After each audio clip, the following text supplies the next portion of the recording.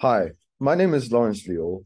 I'm currently a high school student at Dulwich College Beijing International School in Beijing, China. The paper that I'll be presenting today is titled "The Investigation of the Effect of Different Protein Content in Fish Food on the Average Weight of Lactuca sativa under SRAPS aquaponics condition."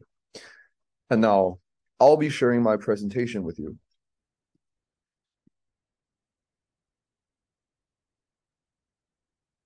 So to start out with my presentation, I would like to introduce the background knowledge of my work, which is what exactly is aquaponics? Aquaponics is a method of sustainable agriculture that functions based on the merge of three biological systems: fish, crops, and microorganisms. The waste product produced by the fish is converted into nutrition for crops through nitrification process carried out by the bacteria, therefore cleaning the water for the fish in the aquaculture unit and providing nutrition for the crops at the same time to form an enclosed, sustainable agricultural cycle.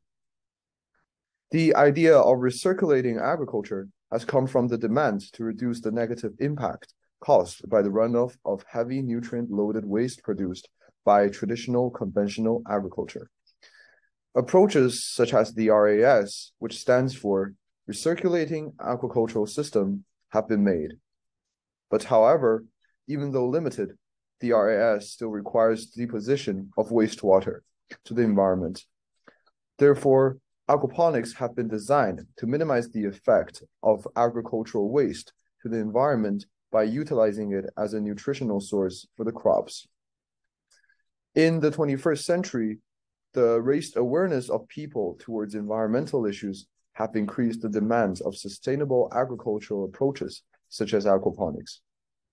However, this system is facing multiple problems and challenges, such as its relatively low productivity that hasn't yet met the conventional demands. Meanwhile, the three biological systems merged in aquaponics all work under suboptimal conditions, which limit the efficiency of production. Therefore, this investigation is done to explore the optimal method to improve productivity under SRAPS aquaponics condition. Now, I'll be briefly summarizing my procedure of work. Before my investigation and the work, it is hypothesized that by receiving more nutrition in the aquaculture section, which is the fish, the crops under SRAPS aquaponics condition would demonstrate a better growth. Therefore, we prepared two identical SRAPS, which stands for Single Recirculating Aquaponics System, and provided them with fish food in different content of proteins to the fish, and compared the outcomes of the two groups. Each system is mainly composed of a fish tank with a mechanical filter and a biofilter, which hosts bacteria, a crop bed made from NFT channels, and a precipitation pit for removal of additional solid materials. Before this investigation, tap water is treated with reverse osmosis technique to alter its pH level from 8.5 to 7.0, and is recirculated in the system for 28 days for the establishment of bacterial culture.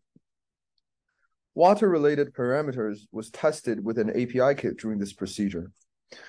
This procedure ensures that the basic conditions of the two sets are identical. 12.5 kilograms of fish was introduced after this procedure to each set, with the same number of individuals to keep the conditions fair. The fish was kept unfed for 28 days to ensure that no extra nutrition is produced that changes the experimental conditions. The fish species selected for this experiment was common carp, due to its adaptability to the changing temperature across the seasons and their acceptability to both fish food made from alfalfa grass and animal contents. The west set received the lower protein content in fish food, and the east set received the higher protein content in fish food. The water parameters such as NO3, NO4, NH3, NH4, and pH levels are monitored. Crops were introduced to the system and harvested 3 times, which is March 19th, April 3rd, and April 25th. The average weight of crops were measured after the harvest in the units of kilograms using a kitchen-use electronic scale. The whole investigation was conducted in a farm greenhouse. External factors such as lighting, temperature, and humidity are only monitored instead of being accurately controlled. The planting and harvesting of crops of the 3 batches also follow the natural seasonal patterns from the winter to the summer.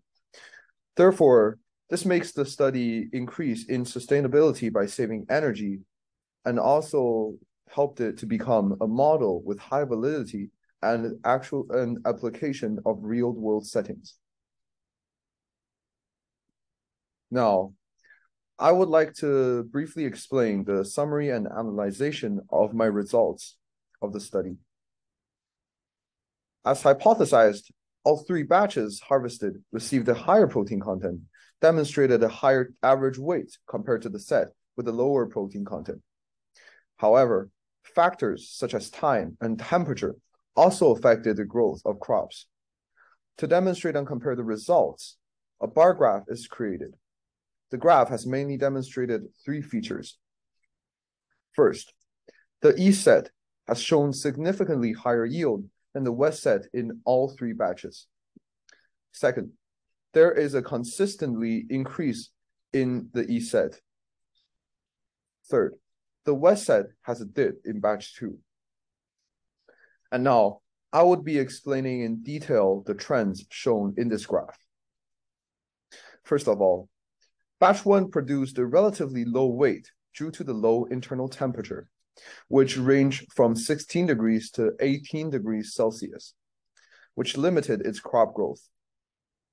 Batch 2 has shown a higher weight compared to batch 1 and a lower weight compared to batch 3.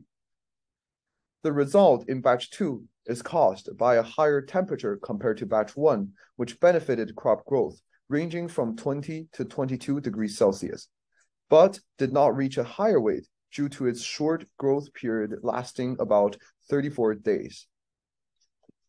Batch 3 has the highest weight in the east set due to a higher temperature compared with batch 1, which ranged from 22 to 25 degrees, and a longer growth period compared to batch 2, which is 48 days versus 34 days. In batch 3, the relatively high temperature compared to batch 1 and receiving a larger amount of time caused it to have the highest weight yielded in the 3 batches of the east set. However, the west batch has demonstrated a different trend in crop growth and yield compared to the east batch. Batch 2 in the west batch has shown a significant decrease in weight compared to batch 1 and batch 3 in the west batch to a short growth period. Batch 1 and batch 3 both experienced a longer growth period compared to batch 2, which allowed a higher yield of crops. The longer growth period of batch 1 compared to batch 3, which is 64 days versus 48 days, allowed batch 1 to shorten the difference from batch 3 in the growth period and yield of crops.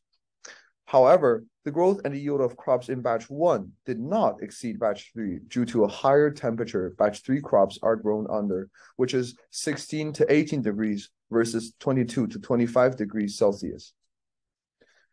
In the east batch 2, a similar number of crops is produced compared to batch 3. However, it has a shorter growth period of a difference about 15 days. Concerning about this result, it can be concluded that the growing period and temperature are 2 determining factors that have a direct influence on the growth and the yield of crops under aquaponics condition, and that finding an optimal combination between these 2 factors can produce a high yield in a relatively short period. Conclusion.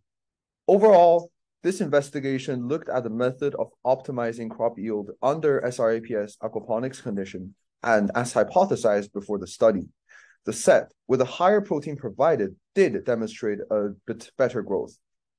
Additional findings such as that suitable temperature would reduce the time and maximize the productivity has also been discovered, such as shown in batch 2 of the east set.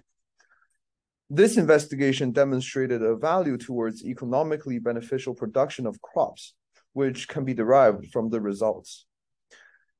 The investigation can also be seen as an actual sustainable model that can be adapted in most real-world agricultural settings, as many external factors are included into the study.